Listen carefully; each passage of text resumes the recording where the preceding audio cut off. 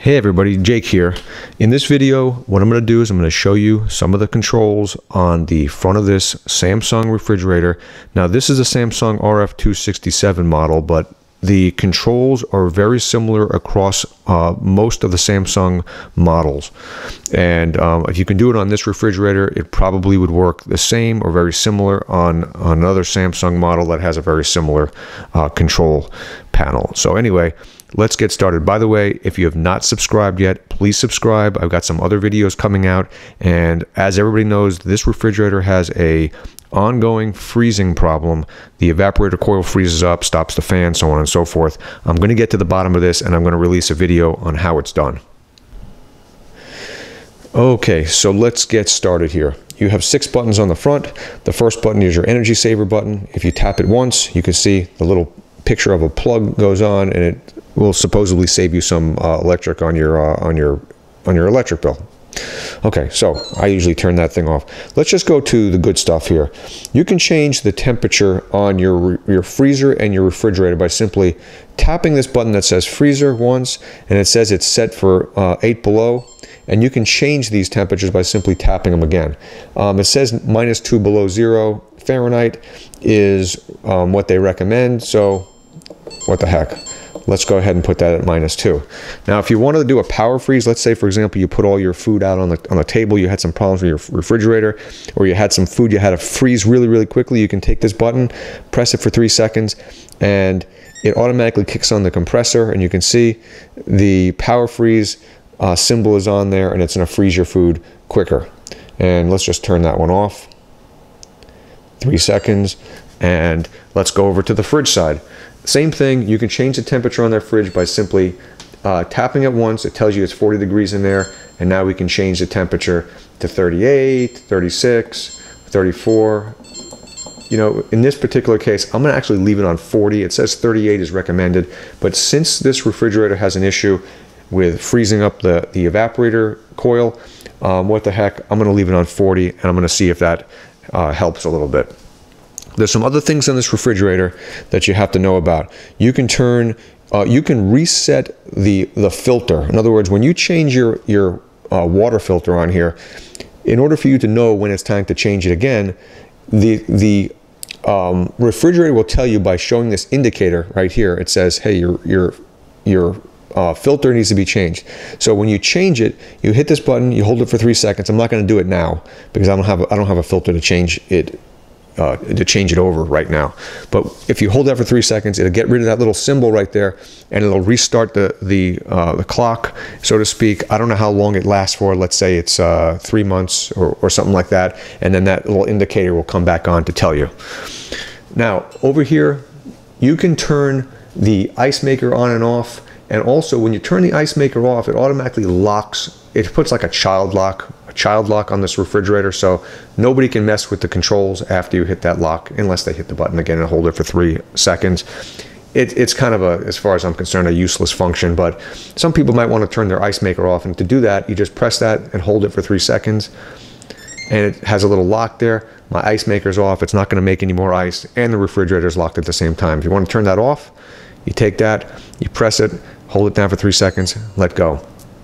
Coming up over here, you have your alarm on and off. You know when you leave your door open accidentally of your fridge, after a certain amount of time, it'll start signaling you to tell you, hey, you left your door open. So you go over to the fridge, you close it. That's a good thing because you don't want to leave your door open accidentally.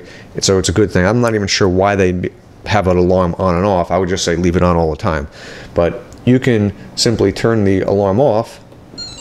You can see by the sound of it, it went off, and that's on. You can tell by the sound.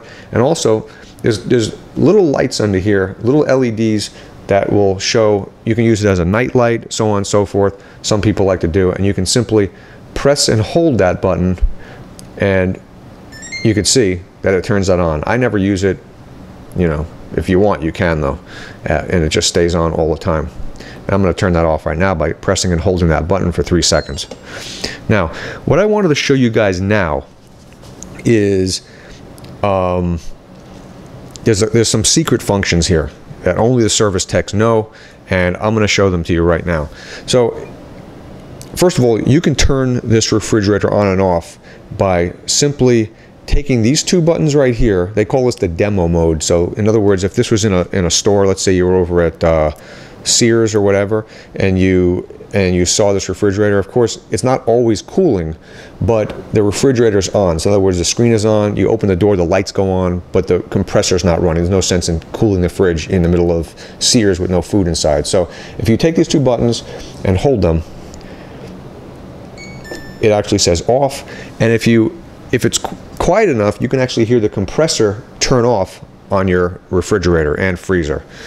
And some people like to use this as a defrost mode, and basically what it does, it turns everything off and your refrigerator will defrost. So you better not leave that off for too long. Okay, now to turn that back on, of course, you take it, you press it, and like 3 seconds and it comes back on. Now the refrigerator is back on as normal.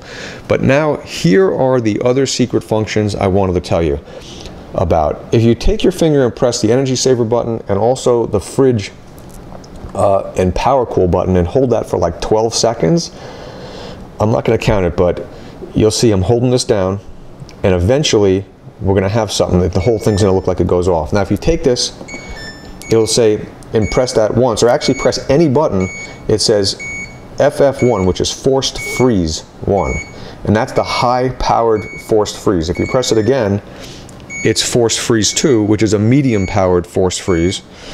And if you press that the third time, it's a forced freeze 3, which is a little less strong of a forced freeze. Don't ask me why they do this, but, and then if you hit it the fourth time, this goes into forced defrost. Now, what this is supposed to do is turn off the compressor and also start heating up your heating coil that goes around the evaporator. Now, most people that have this particular fridge know that this fridge, the heating coil just doesn't work. It doesn't matter. But if you do have a heating coil that does work, there you go. And you can put it in forced defrost like that. Now, I don't know how long it stays in forced defrost. It might be like, I don't know, this is probably something that the service techs could tell you. Maybe it's 30 minutes, maybe it's an hour or 2 hours, but it heats up the coil in there and also turns the compressor off and hopefully melts all the ice that's on your evaporator. Now, you can hear it's beeping, that it tells you it's in this mode right now. It will continue to beep for as long as it's in that mode. Now, if you want to turn this off and go back to normal, press and hold the off sequence or put it into demo mode, and you can see the screen goes blank and then it automatically comes back to normal refrigerator functions. Okay, and that's pretty much it. The forced defrost function is probably the most important thing that you guys need to know about. What I would probably do as something that you can just do on this particular refrigerator is, you know, once a week or so, either put the refrigerator into demo mode by pressing these two buttons, or put the refrigerator into forced defrost mode by pressing these two buttons and then cycling through forced freeze 1, forced freeze 2, forced freeze 3, and then go right to forced defrost, let it beep for a while, and, you know, maybe for an hour or two.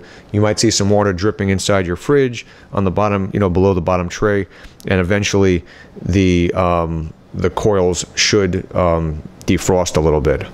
So, and that may save you having to take the whole thing apart again. So anyway, hope you enjoyed the video. Again, please subscribe. Thumbs up are appreciated. Comments are welcome. Have a great day, everybody, and take care. Bye.